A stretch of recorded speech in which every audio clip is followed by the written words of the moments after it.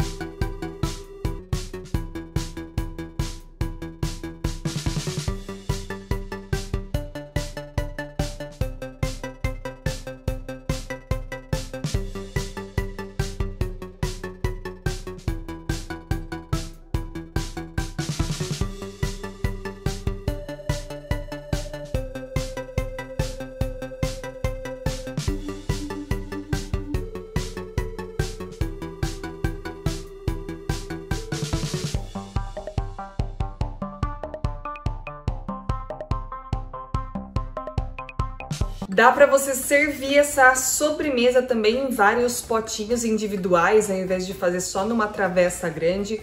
Do mesmo jeito fica muito gostoso. Olha isso aqui. É uma delícia, todo mundo vai adorar.